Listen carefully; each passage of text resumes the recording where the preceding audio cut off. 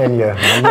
I found my center, yes. my zen. I'm there. Well, now to an inspiring story out of London. In 2007, a young woman's life was forever changed after an equestrian riding accident. That accident actually left her paralyzed, but she perseveres and actually has tackled one of the most daunting tasks. She completed a marathon, believe it or not. ABC's Nick Schifrin has this incredibly inspirational story.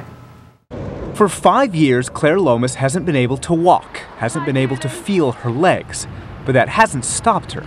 She was once a professional show rider, but in 2007, a freak accident paralyzed her from the chest down. Until January, she was in a wheelchair, but then she started walking thanks to a $75,000 robotic suit. It's amazing after 5 years of sitting down to be back on my feet, and it's fully weight bearing, and I can walk in it as well. She could only take 30 steps a day, but that didn't stop her either. She set out to walk 55,000 steps. Claire started the London Marathon with 35,000 runners. Long after the winners finished, she was still at it, walking 1.5 miles every day.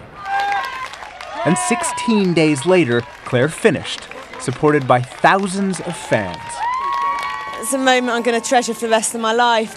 And yet, this isn't the happiest day of her life. This race isn't even just about her. I've got a little girl who's won on Friday, Maisie. Yes, Claire got married and gave birth to her daughter after her accident. We're having a bit of a competition, see who can walk first, and we're about level at the moment. Claire has always loved completing difficult tasks. The last 2 weeks are a reminder that she still can.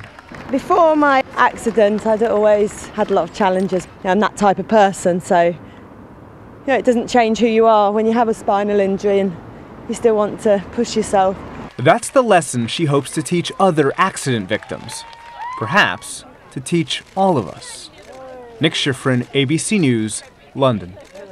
Wow, she raised about $130,000 for spinal research, and another participant in the marathon raised more than $1 million for suicide prevention after she collapsed and died mid-race. That became her cause posthumously. So it's remarkable. Bravo. No, that kind of commitment is beyond words. So not more to say than that.